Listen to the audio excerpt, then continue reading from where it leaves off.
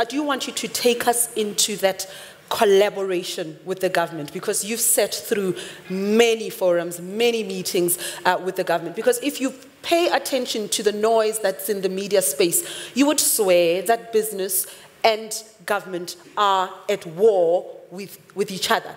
Talk to us about what goes on in those meetings between yourselves and government. There is a lot of engagement, and I think there is a need for us as business to work together with government. Business can create jobs. It's difficult for government to create jobs now. They are very constrained. I think the only way we can create jobs is if we get confidence back, because people are not going to invest unless there's confidence. And one of the projects that we've got in the CEO Forum, we had 4 projects. One was to defend the ratings. Well, that worked pretty well until 31st of March.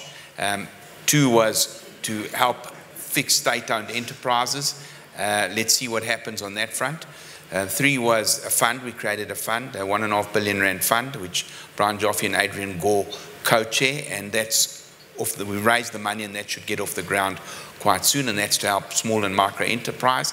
And 4 was what we call YES, the Youth Employment Service, which is to create 330,000 internships a year. We've got to keep trying, and I think you've heard business much more vocal of late. There was a time when business was very quiet. I do want to hear your views on state-owned enterprises, particularly because you are a former DG of the National Treasury. In fact, I remember the last interview that I did with you when you were still the DG. It was at the time that SAA was asking for a bailout. And I remember you on the radio saying it must never happen again.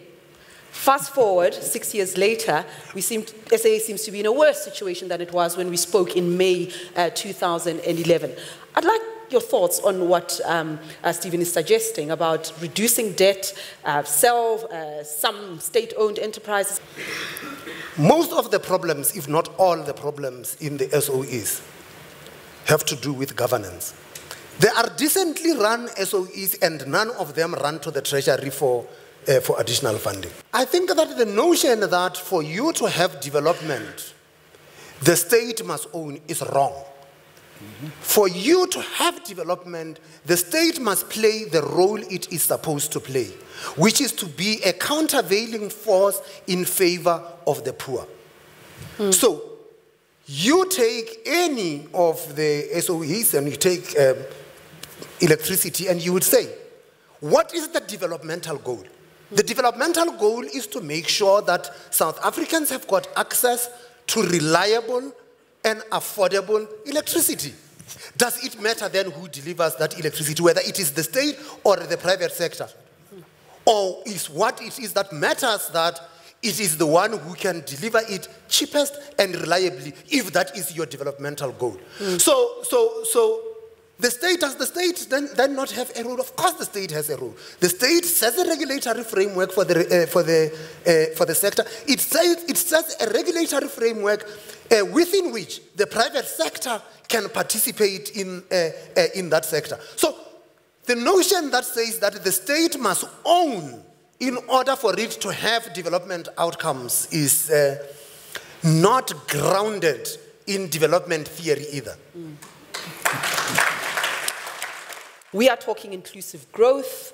We are talking, well, not we, but some in the ANC. The president, in fact, is talking radical economic transformation. We heard the Treasurer General of the ANC yesterday not actually issuing an emphatic rebuttal of the term radical economic transformation. The ANC will have you believe that it's the same thing as the National Development Plan. What on earth is going on? From business's side, do you have the clarity that you need as business?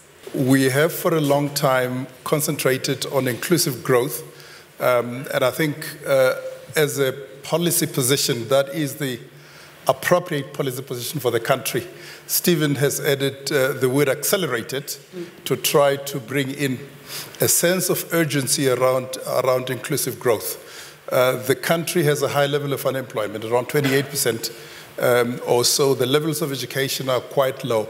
If we're going to prosper as a country, if we're going to be competitive internationally, we need to address a number of these issues. You cannot sustain a prosperous country with the level of unemployment that we have. You have a revolution coming down the line.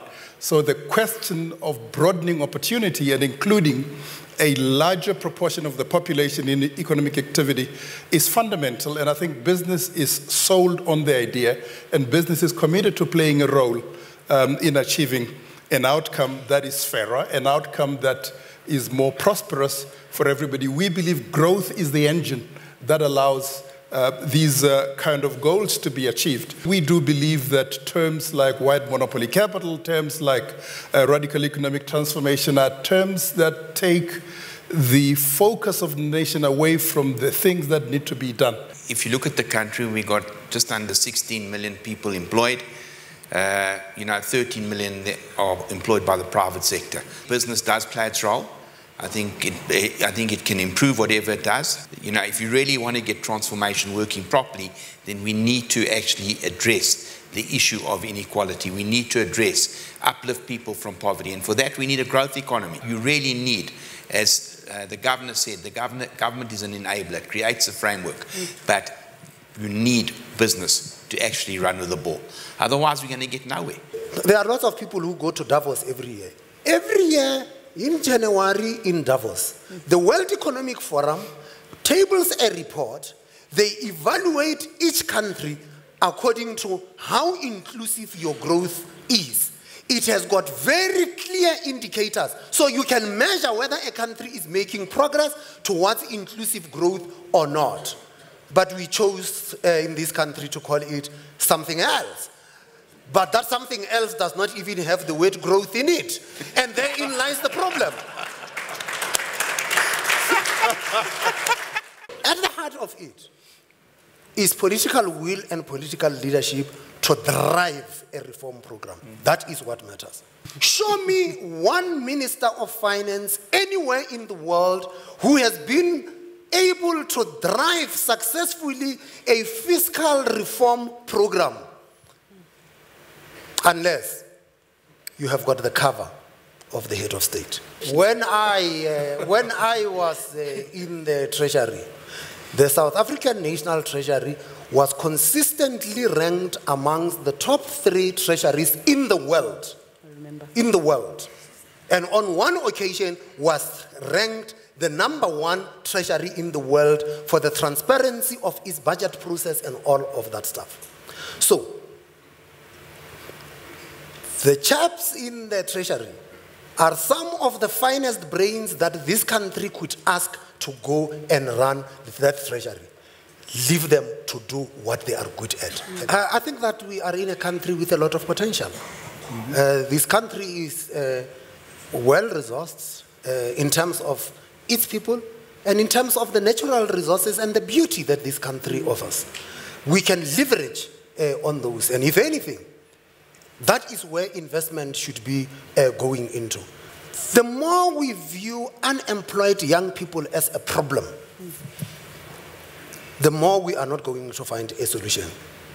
But if you turn that around and say a country with such a large pool of young people who are not engaged in meaningful activity is failing to utilize one of its largest resource pools, then we are changing the mindset, because you are now going to be saying, here is this resource, how do I deploy this resource in order to achieve maximum benefit for the broader society? Then you are no longer seeing young people as a problem, you see them as a resource. And some of these initiatives that Stephen talked about can be scaled up, but more importantly, is to get the education system, the broader education system, to actually be working.